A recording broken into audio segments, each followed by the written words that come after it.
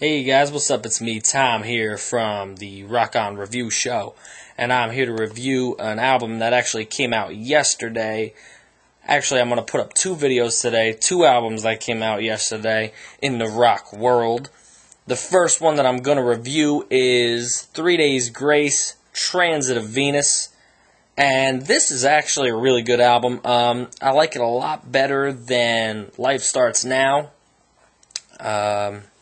They kind of disappointed me with Life Starts Now, and this one is actually a return to form for them.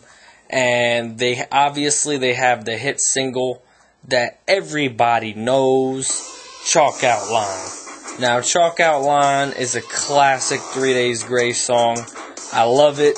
My whole family loves it. We saw them play it live at the Rock Allegiance show in Hershey, PA, in Hershey Park. It's a real good song. They also have a couple other songs on this CD that are definitely worthy of attention. I love the number 8 track, Happiness. Happiness is kind of gives you a little beginning part of The Good Life, but it goes off hard and fast. This is definitely a much better album than Life Starts Now. It's not 1X. 1X is one of the best albums of the noughties, but this is a damn good return to form, and I hope that they continue on this path, because it's a very good path that they're on.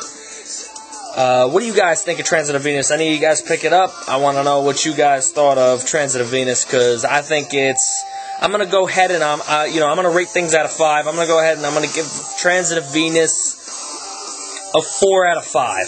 4 out of 5 stars for Transit of Venus, guys. What do you guys think of Transit of Venus? Comment below. Let me know what you're thinking. I'm here to do some damn rock reviews, so let's hear what you guys have to say. Alright, guys? Until then, have a great time listening to rock and rock on.